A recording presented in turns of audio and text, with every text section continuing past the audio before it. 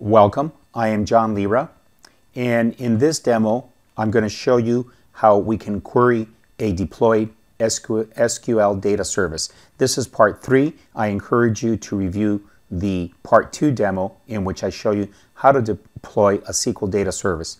Let us begin, and also I'm going to use Microsoft Excel, but in general you can use any third-party tool that either has ODBC or JDBC connections to access the data service. So number one, we need to go to the administrator console, which I'm there already, and we got to take note of the name of the data integration service that is hosting or running our virtual data object, the SQL data service, and we also have to know the full name.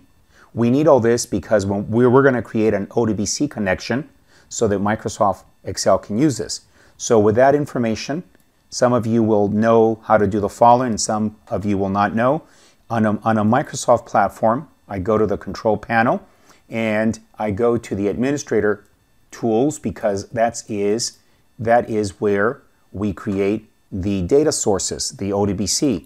I double click and I've already configured mine, but I'll show you how you would do this.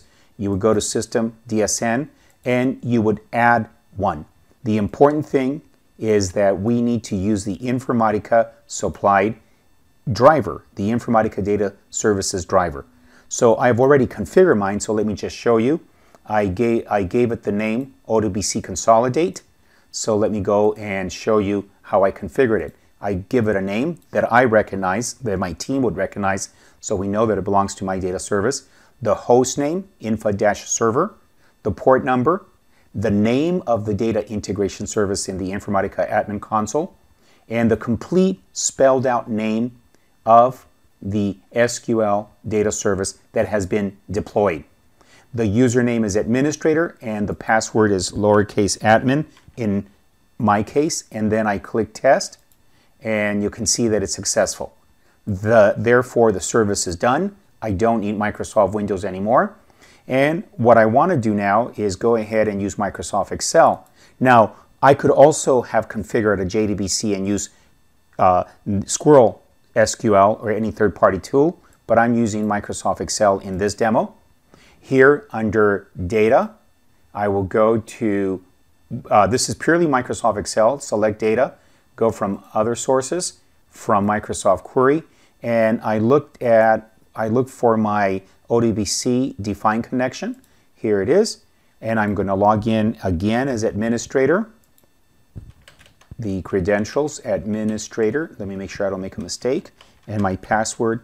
And here are those tables that make up that service. Now remember, you could go to the admin console and you can see those tables. In part 2 of the demos, I actually show you how we created it and made it into an application and deployed. So you can see the tables, they're right here. Now we're going to use that. So I go back to Excel and go back and query from Microsoft Query. Oops, I already have it open, so let me just make sure that I don't have it. It's probably here in the background. Let me minimize some of these windows and let me just minimize this. And it is, let me just exit and come back in just to make sure that I come back in. There it was right there all along. It was just back. So let me bring up Microsoft Excel again, and let's go back and go to Data, Query from Microsoft, and my ODBC connection. And here are the tables. I am going to merely select DIM customers. There it is.